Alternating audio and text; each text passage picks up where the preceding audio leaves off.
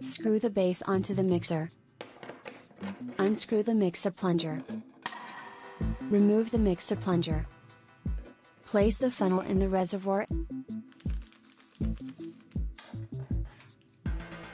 Cut one corner from the pouch of bone cement powder.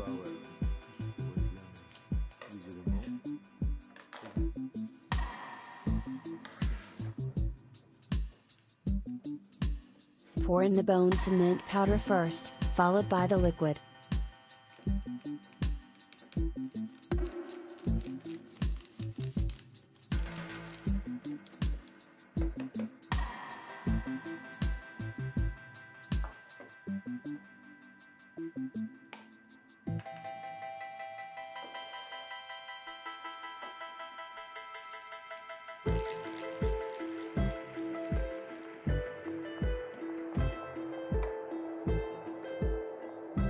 Screw the mixer plunger onto the reservoir.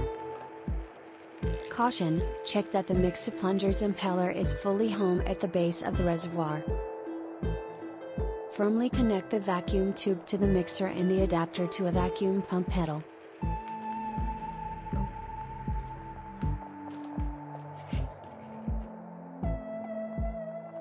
Mix by back and forth motions whilst simultaneously rotating the mixer plunger for the time required. Refer to the bone cement's user instructions.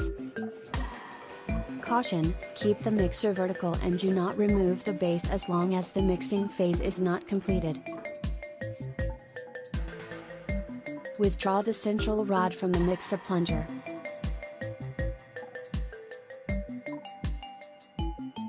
The mixer plunger is in two parts. Hold the cannula to remove the central rod. Caution, keep the mixer plunger's central rod for the final stage of emptying the tube. Break the mixer plunger tube. Caution, the tube must be fully pulled up to be properly broken in two. Screw the injection tube onto the mixer. Unscrew the base of the mixer.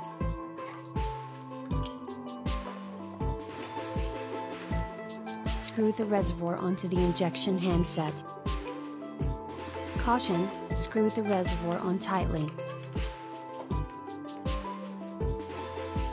Before injecting, force out any air from the tube by actuating the handle.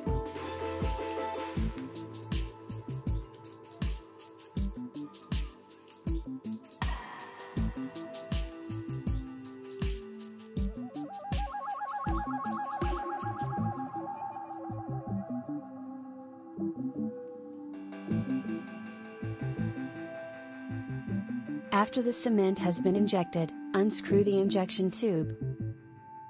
Empty the tube with the mixer plunger's central rod to recover the cement remaining inside the injection tube.